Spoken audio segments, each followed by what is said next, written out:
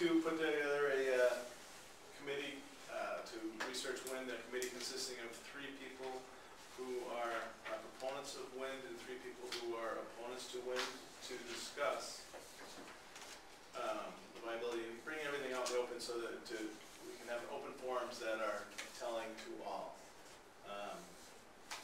I was not at the prior meeting for this, so if someone wants to take over and go on from there, that'd be great. We've decided we have a number of applicants for both sides, and we've decided while some of us know some of them and others know others, we don't know them all. So we've decided that it would be in our best interest to interview the candidates, the people who have applied, sometime before our next Selectmen's meeting, which is 2 weeks from today. So we're going to be getting in touch with you folks to set up a convenient time for all of us to get together. Hopefully it won't be a long, drawn-out process, and we'll get a good feel for the candidates. So that's where the status is, and next meeting we will appoint the members and we will charge the committee.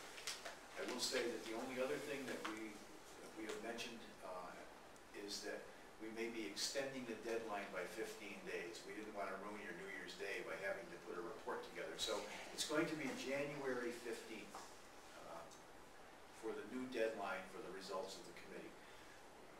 So Ken's going to work out with us the meeting dates and so forth over the course of the next couple of weeks. He's put together a wind energy research panel mission statement, which I think is quite conclusive and inclusive. So we'll be going over that also at our next meeting. So we'll be in touch with the candidates, and anybody else who would like to apply between now and probably the end of the week. Do you have the charge of the committee right in front of you? Right? Yes, I do. Why don't you read that? John got the glasses. Okay. Charge. To identify and research the most current understanding of the major impacts, both positive and negative, anticipated by the Lenox wind turbine project. The panel's efforts will lay the groundwork for public forums on the impacts identified and help with the community decide whether or not the Lenox wind project, as described in a preliminary study conducted by Weston Solutions, should go forward as part of an overall green community strategy. So that is the charge.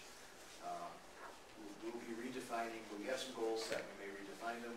We'll talk about them in subsequent meetings. But please, if you're interested in serving on this committee, let us know before the end of the week. We have some wonderful candidates who have already, and qualified candidates who have already applied.